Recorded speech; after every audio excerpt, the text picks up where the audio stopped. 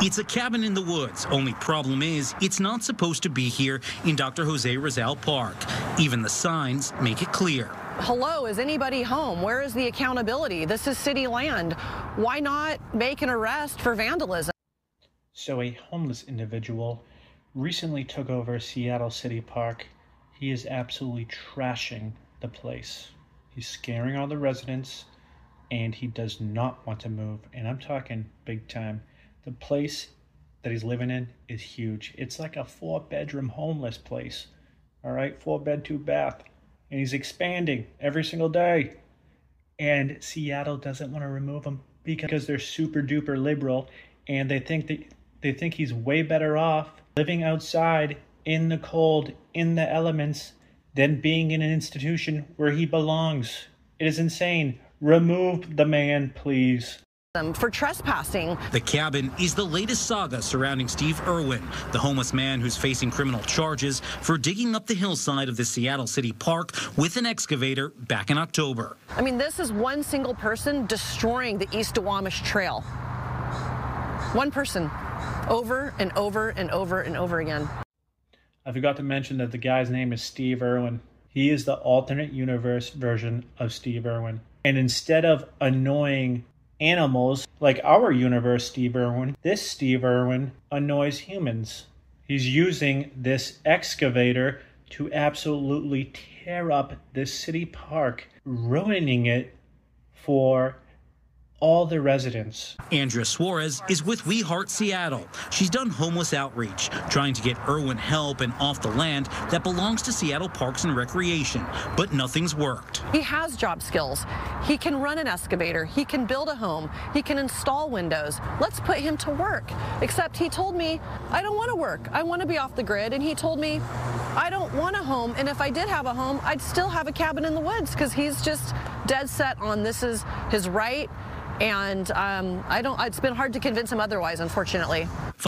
Oh, and guess what? This dude actually has skills. He's a skilled laborer. He knows how to run an excavator, clearly. He knows how to build a shitty home, clearly. He knows how to work. He just doesn't want to work. He wants to leech off the system for the rest of his life, probably do drugs. Who knows? He needs to be institutionalized. Fox 13's cameras got an up-close look at Irwin's cabin. I've done these 5 times, and I'm tired of, you know what I mean? And it's like, once I get like this close to finishing something or something, then something happens. Irwin shared with Fox 13, this is where he plans to build his home. Other video shared with our station shows he's got a generator, books, electronics, and more. Multiple forms of fuel. He has gasoline, propane, kerosene. He has open air fires. Also, let's add in the fact that this guy's a pyromaniac. He probably has more stock in ExxonMobil than Warren Buffett. This guy has more items and fixtures than I do. He has like a generator. That's like $2,000. He's oil rich, and he's living like this. He enjoys living like this. He enjoys being a pest. He enjoys being selfish and ruining the city park for everyone. He enjoys being that guy.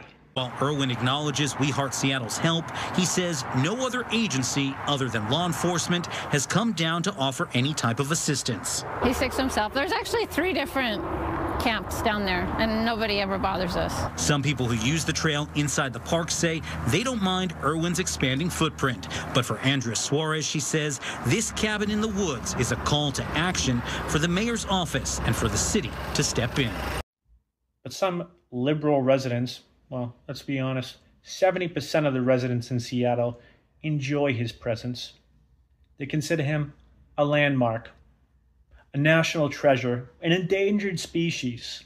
And aren't most of these liberals like vegans?